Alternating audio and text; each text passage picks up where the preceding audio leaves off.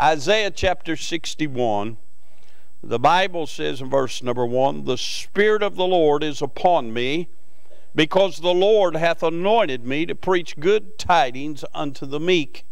He hath sent me to bind up the brokenhearted, to proclaim liberty to the captives, and the opening of the prison to them that are bound, to proclaim the acceptable year of the Lord, and the day of vengeance of our God, to comfort all that mourn, to appoint unto them that mourn in Zion, to give unto them beauty for ashes, the oil of joy for mourning, the garment of praise for the spirit of heaviness, that they might be called trees of righteousness, the planting of the Lord, that He might be glorified." Let's pray. Father, we bless your holy name.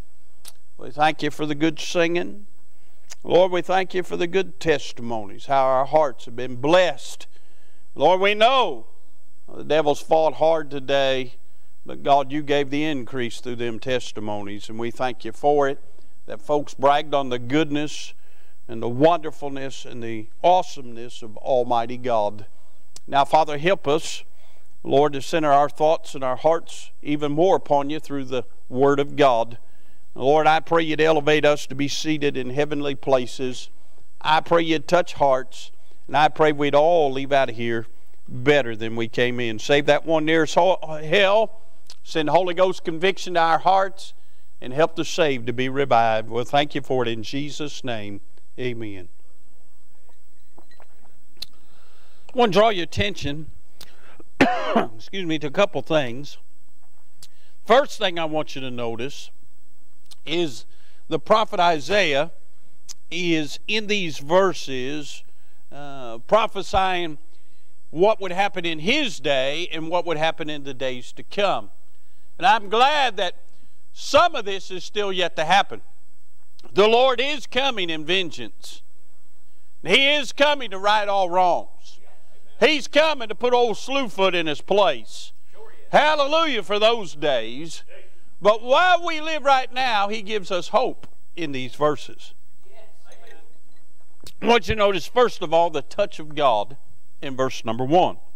The Bible says, "The Spirit of the Lord God is upon me, because the Lord hath anointed me to preach good tidings unto the meek." Notice the anointing, the touch of God. What a blessing to have a touch of God. What a blessing for God's hand to be on your life. What a blessing for these wonderful testimonies that folks stood up and talked how God interfered in their world, how God moved in their life.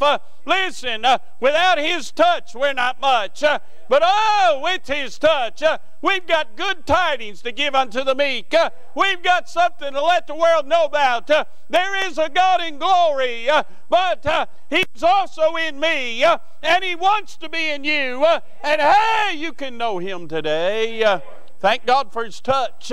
Thank God when you're going through it and you can feel His hand show up and put it on your shoulder, let you know it's going to be all right. Let you know He's heard your prayers and He answers them as quick as you can throw them out there. What a blessing to know that God is for us and God is real and His hand is able to lift your spirit. Thank God for the good touch of God. Without it, we're in a mess. Listen, I've heard preachers preach without the touch of God, but I sure do enjoy those that preach with the touch of God. I don't want to get up and preach without the touch of God. Be a mess. We just have prayer and go to the house. But oh, what a blessing when His hand's on it. We see the touch of God. I want you to notice the task for God. Look what He says again in verse number 1. He says, "He hath sent me to bind up the brokenhearted, to proclaim liberty to the captives, and the opening of the prison to them that are bound, to proclaim the acceptable year of the Lord and the day of vengeance of our God, to comfort all that mourn." Notice the task for God. He said, God has anointed me to preach and to preach good tidings to the meek. But here's what He's called me to do. This is the task that He's given me. He sent me to bind up the brokenhearted. If you're here today and your heart's been ripped in two, I've got good news. He's got a balm of Gilead, and He's able to mend the broken heart. He's able to bind up your wounds. He's able to put healing in your wings, where you can soar again, where you can see the mountaintop again, where you can fly over the valley you're in today. He said not only to bind up the brokenhearted, but to proclaim liberty to the captives. If you're held by sin today, I've got news for you. The Lord can liberate you from your sin. He came seeking to save that which was lost. But maybe here today you're saved and you're being held captive. Maybe you're being held captive by your past. Maybe you're being held captive by some pain. Maybe the devil's just got you all wound up today. I've got good news. The same one that saved you, He can still set you free, and He can break those chains. He can loose you and let you go. He can break the bondage in your life. Can I say the task also included not only binding up the brokenhearted and proclaiming liberty to the captives, but opening the prison to them that are bound. Hey, praise God that 2 ladies today in prison got set free. Oh, they're still behind bars, but they're not bound by sin. And there's a lot of folks outside this jailhouse, outside this prison we go to, that are held bound, that are in a prison. They're in a prison held by their pain, held by their past, held by all kinds of things. There are folks in prison to drugs and other addictions, but I've got good news. Jesus is able to break their problems. He goes on to say, to proclaim the acceptable year of the Lord. I want to tell you something. Jesus is coming. Yes, sir. But there's no more time acceptable than right now. No better time for you to accept the Lord, because His acceptable year is coming. We might not even make it to 2019. You better be ready to meet Him. You better know that your name's written down in heaven. Then His vengeance is going to be poured out, friend. You don't want to be on that side of the thing. You want to be on that glory side, not that wrath side, huh? And He said, and to comfort all them that mourn. I've got good news. He's the God of all comfort, and He knows how to help a grieving heart. So we see the touch of God. We see the task for God. And I want you to notice, and God doesn't touch without having a task in mind. Let me say it again. Some of you didn't get that. God doesn't touch you unless He has something for you to do. And if God does touch you, it's not because He's bored. It's because He's wanting to use you to help somebody. We see the touch, we see the task, but notice the triumph from God. Look at verse number 3. To appoint unto them that mourn in Zion. Why? To give unto them beauty for ashes. Those that are mourning in sackcloth and ashes, the Old Testament way of showing how your heart's been ripped out and how you need God to move on the scene. He said, take them old nasty ashes and those old nasty grave clothes off. He said, I've got beauty for you. The oil of joy for mourning. Those that are mourning, He's got the oil of joy coming your way. The garment of praise for the spirit of heaviness. Those that are heavy-hearted, those that don't know which way is up, He's got a garment of praise, and I'll help you the next time you get down. If you just do what some of these folks did around here this morning, start praising Him, start uplifting Him, start telling Him how wonderful He is. Hey, your heaviness will leave you. You'll find that oil of joy and that beauty for ashes. He says, why? That they might be called trees of righteousness, the planting of the Lord, that He might be glorified. We see the touch of God in these verses, the task for God and the triumph from God. God does things in our lives that He might be glorified. He said that He would touch them and give them a task to point unto them that mourn in Zion, to give them beauty for ashes, oil of joy for mourning, the garment of praise for the spirit of heaviness. Why? So He just wants to benefit them? No. That they might be called the trees of righteousness. With God's help, I want to preach for just a few minutes on trees of righteousness. Brother Clint said in his Sunday school class, he got to talking about some of his heroes.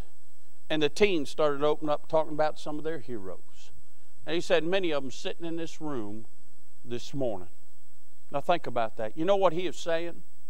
He's saying in this room there are some trees of righteousness that has impacted these young people's lives. Can I say, if God's ever put his hand on you, you ought to be a tree of righteousness for him today. God worked in your life, Brother Phil, not so you could come and holler and hoop, and so you could be a tree of righteousness. Huh? The psalmist said he planted us by the waters. I like that old song they used to sing. I wish somebody'd sing it around here now. I shall not be moved. Huh? Why? Like a tree planted by the waters. I shall not be moved. We need some trees of righteousness in these days. Some that folks can look to and say, hey, I see God on them. God's done a work in their life. There's something about them I need in my life. We need some trees of righteousness. Well, let me say first of all, trees of righteousness are grounded. Look what it says, verse number 3. He says that they might be called the trees of righteousness, the planting of the Lord. Can I say that trees start in the ground? They're planted. A tree don't start out 30, 40, 50 feet tall. It starts out as a little seed in the ground. It starts out as a seed that is sprouted and it's been transplanted. But it all starts in the ground. Can I say something else about trees? They spread their roots underground. Can I say however tall a tree is, that its roots spread out that far underground? Because it needs to support that big old tree that's on top of the ground.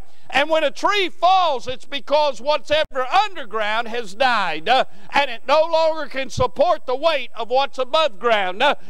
So can I say it is very important, if you're ever going to be a tree of righteousness, you've got to be grounded. What happens in the ground is important. Can I say we used to have 2 trees in our front yard. I went and preached revival, come back, one was gone. I'm missing that, hated that pine tree in the front yard. I went to preach revival, come back, she had Brother Josh and the boys out there cut that. I pulled down the street. I said, what happened to our tree? I mean, it was a big pine tree. I used to put Christmas lights on at Christmas time. When the kids were little, said, we got a Christmas tree in our front yard. Not no more. Gone. Could I say something about them 2 trees in the front yard? They pulled all the nitrate and all the things out of the soil, the nutrients out of the soil. It was real hard to get grass to grow when we would get to where there's a little drought in the summertime. When the rain would stop, the first thing would die was the grass, but the trees never died. They took all the nutrients. They need those nutrients in order to stay strong. Can I say where that pine tree went for years? I've been trying to get good grass. It still don't go grass because them roots aren't dead down in there. I'm convinced. Hey, we had a cherry tree get gone. It's not good to be a tree in my front yard, huh? She had Nick and Christian cut a cherry tree when I was away preaching. Either I should go away preaching, or it's not meant for us to have trees in the front yard. But can I say that there's still things that sprout up out of the ground wanting to be future cherry trees. And that tree's been gone for 3 or 4 years now. Those nutrients, those roots, what's in the ground is so important because it sustains life. Amen. You got to be grounded. Can I say trees shoot forth from the ground? Got to be grounded. You know what's the difference between somebody here that's saved and just a tree and somebody here that's saved and is a tree of righteousness? The tree of righteousness has been grounded. You see, God gave us the most rich soil you could ever be grounded on. The Word of God. This is where nutrients in life comes from. And when you have gotten in this book, and more importantly, this book has gotten in you, hey, let the winds blow, let the storms come, let problems come, you'll still stand, tree of righteousness, because you're built on the right foundation. You've been grounded in the things of God. That's why when some people are hit with a wave of adversity, they just still stand. And others, when they're hit with adversity, they fall because they've not been rooted and grounded in the Word of God. Trees of righteousness are grounded. Can I say this about trees of righteousness? They grow toward the heavens. You'll never see a crooked tree of righteousness. You'll never see a tree of righteousness leaning one way or the other. They shoot toward the heavens. I've never been out there and seen them redwoods out in California, but when I've seen pictures that they've carved out where you can drive through one of them, that's a tree now. And can I say, I've never seen one of them trees leaning to the right or to the left. They go straight up. Can I say, every tree of righteousness always points towards heaven, always straight as an arrow. Their life is straight. You can find no accusation or cause against them. And when you ask them, why are you so straight? They'll just point toward heaven. Say, that's where I'm headed. That's what I want to be. I don't want to get there around a windy, crooked road. I'm just going straight. He's the way, the truth, and the life. I'm growing towards Him. He's the one that planted me, and He's the one that's going to get glory from me. Trees of righteousness are straight and they grow towards heaven. I like folks whose lives point you to heaven.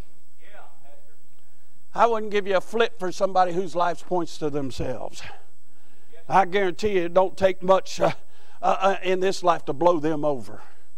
But a tree of righteousness, they grow toward heaven. A tree of righteousness is grounded. Can I say something else about trees of righteousness? They give off shade. That's important because the sun gets real hot. And can I say stuff coming out of the ground can get burned up by a real hot sun.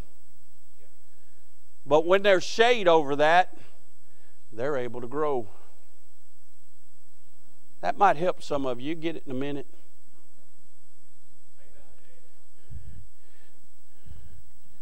Come here, Joseph. Come here, buddy. You look so sharp. Come here. Now, he's just started growing. If I'm a tree of righteousness, I might take some heat so he can keep growing. But if I'm not where I'm supposed to be and he's left out there by himself, won't take much to blow him over. I don't want to be a preacher where he says, well, the preacher we used to be here, but he's not here no more. That might deter his growth. Yes, sir. That might cause some heat to come into his life to cause him never to look to Jesus. It's important to take some heat. And trees of righteousness take heat because there's precious things coming up behind them. Amen. Thank you, Joseph. You look sharp. You did good. Huh? That's so important. Take heat. I learned this from Chief. I don't give you much credit, but I'm about ready to, okay? He spent most of his life out in the woods. You don't get possum at Kroger's. You got to go out and get it. Hey, did you see that video? You probably don't. You don't watch TV. I saw a video this week. A possum went up and stole a pair of shoes that a parcel had left, a UPS or FedEx guy had left on the doorstep, and they had a video camera, watching their packages and stuff, and a possum snuck up there, drank some water out of a cat's bowl. That's why you shouldn't have cats. You get cats, you're going to get possums. Dogs run possums off, okay? He drank some water out of the cat's bowl and went over, grabbed that package and took off with it. I wonder if them shoes was its size. Possums are evil. But anyway, he eats them. No, he really don't. But he'll put a hurting on a groundhog, though. All right? Yeah, I know. But he told me this. He said, Brother Doug, he told me this years ago. He said, Brother Doug, trees give off oxygen. We're losing a lot of trees. He said, if you come up on a tree, you can get so close to it, and you can start feeling that oxygen. And he said, don't matter how hot it is, you'll feel refreshed. And we had a big old tree right out here off the parking lot. That's before we had that big old parking lot out there. And sure enough, it was hot. I've been out there mowing it. It was hot. I just got pretty close to that tree. I didn't even get up underneath it, Brother Mike. All of a sudden, I started feeling cooler. I thought, under God, Chief's right. And then when he forecast that snowstorm in April, I have never doubted you ever again. You can just be around a tree of righteousness and feel refreshed. There are just some people of God, I just got to, if I can just get around them, my spirit's lifted. If I can get around them, they'll help me. They'll encourage me. They'll be a blessing to me. That's what a tree of righteousness does. Hey, they provide some shade. They provide some refreshing. They provide some hope. What a blessing to have trees of righteousness, my dear friends. They not only give off shade, they not only grow toward heaven, but they generate fruit. The Bible said in John 15, verse 16, you've not chosen me, but I've chosen you and ordained you that you should go and bring forth fruit, and that your fruit should remain. Jesus said in Matthew 7:20, wherefore by their fruits ye shall know them. Amen. You know how I know a tree of righteousness? They have righteous fruit. Yes, sir. You know how I know corrupt fruit? Or corrupt tree? They have corrupt fruit. Can I say? Trees of righteousness, they're just growing toward heaven. They don't sit around and say, look at me and all the fruit I'm producing. They're just growing toward heaven. But see, when they're growing toward heaven, because they've been grounded, they can't help but generate fruit. I promise you, if you knew who those heroes were, that those young people were looking to, I promise you those people that are their heroes don't come in saying, I want to be a hero today. They're just being a tree of righteousness. They're just growing toward heaven, but they're impacting others and they're producing fruit. Thought about this. Trees of righteousness, they're grounded. They grow toward heaven. They give off shade. They generate fruit. But they also glorify God. Isn't that what the Bible says? Look in verse number 3 of your text. That they might be called the trees of righteousness, the planting of the Lord. Here's why. That he might be glorified. Trees of righteousness never bring attention to themselves. Chief didn't stand up and say, I told the preacher about that, but I brought attention to him. Why? Because he made an impact in my life. And it brought God glory. Because we used him in a message today. Can I say? Trees of righteousness can't help but glorify God. John 15:8, herein is my Father glorified, that you bear much fruit, so shall you be my disciples. When a tree takes the heat, weaker ones get by. That glorifies God. When the tree produces fruit, the fruit glorifies God. When a tree grows toward heaven, he's pointing to God. Trees of righteousness are righteous because their whole motivation is Jesus Christ and him glorified. Amen. Trees of righteousness say, not I, but Christ that liveth in me. My dear friends, unfortunately in our day and age, there's too many saplings. Remember Arbor Day? Arbor Day is a tree hugging day. It's that green day. When I was a kid, we didn't have Arbor Day. We burnt arbor in the fireplace.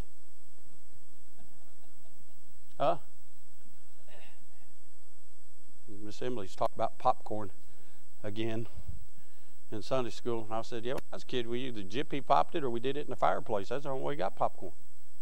They have one of them real long popcorn pop. Wish I had that. Probably get a lot of money for that on eBay nowadays.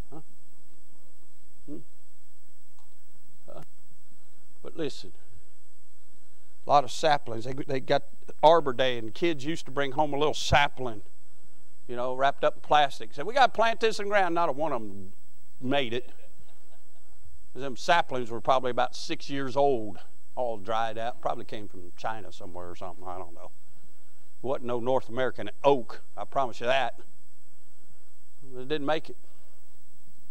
And I say we got a lot of saplings in churches today. They're never going to make a tree of righteousness because they're just not getting grounded. They're just saplings. And some are trying to get grounded. They're faithful. They come to the house of God, but they just never get any bigger. They're just satisfied being a sapling. What we need are some trees of righteousness. Well, I can think back in my life coming up as a kid, folks in church that loved God, had a touch of God in their life. I can think about preachers. I can think about Sunday school teachers. I can think about folks who just get up and sing. Folks just be used of God. I can think about those folks that I met coming up, and boy, what an impact they made in my life. I wonder in this generation who's going to grow up and be a tree of righteousness to impact this generation. I wonder 30 years from now what this church is going to look like if Jesus don't come back. Had a guy ask me yesterday, said, you all still sing hymns and still sing the old Southern gospel music at your church? I said, yeah. He said, I told my mama she needs to come here and visit. She likes that old stuff. Well, why don't you come too? Huh? See, the old-time way and old-time religion's going off the scene. Holy Ghost power preaching's going off the scene. Old-time worship's going off the scene. You'd be hard-pressed to go to church nowadays where on a Sunday morning, preacher just stop and take testimonies. And if he did, you wouldn't hear much. Just trying to say, we better have some trees of righteousness. Well, what kind of church is this going to be in 30 years? Let me say, we don't need saplings. We need trees. Let me lay this charge at you. Be a tree. Just be a tree. Just be a tree. Just be a tree. Be a tree of righteousness. And in so doing, Jesus will be glorified. And friend, when you're off the scene, Revelation 14:13, and their works do follow them. Be a tree of righteousness. Just be a tree. Hey, if you sing as a tree to glorify God. If you teach, be a tree, glorify God. You preach, be a tree, glorify God. You go over to jail, be a tree, glorify God. You out invite folks out to church, just be a tree, glorify God. On your job, just be a tree of righteousness, glorify God. Everywhere you go, just be a tree. We see too many saplings. Just be a tree. Let me ask you, are you a tree of righteousness? If not, you can be. Just be a tree. Let's all stand, Brother Ray, get a song of invitation. While he gets a song, let's pray. Father, we sure do bless your holy name. Isaiah 61. God, how we need your touch. God, when you touch, lay forth the task. Lord, help us to see a triumph by us just being trees of righteousness and you getting glory for impacting people's lives. And God, I'm thankful I can look around here and see so much growth in a lot of people. Help folks just be a tree. Help folks not to desire or be satisfied being a sapling. Help them to desire to be a tree. When others see them, they see the work of God in them and are just amazed at what God can do. So God, help us this day. Lord, the purpose in our heart to get grounded, to grow straight, and to be everything that Jesus would have us to be, that Jesus might be glorified. Lord, thank you for those in here that are trees. Lord, I pray you just keep helping them, keep growing them, keep strengthening them. And God, we'll thank you for what you do. God, if there's somebody here not saved, I pray they'd come today and get saved. God, maybe somebody's facing some heat. I pray they'd get up underneath a tree that's been up underneath you. And God, they'll get some relief. God, do something supernatural in this invitation. We'll thank you for it. In Jesus' holy name we pray. Amen. Amen.